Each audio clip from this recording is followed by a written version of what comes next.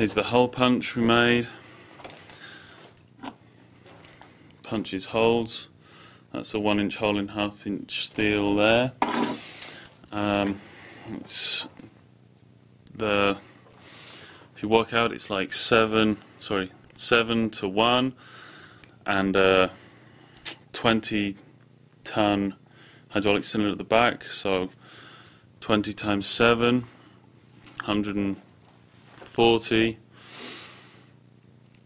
So that calculates that this can punch, or the pressure at the end here is 140 tons of pressure.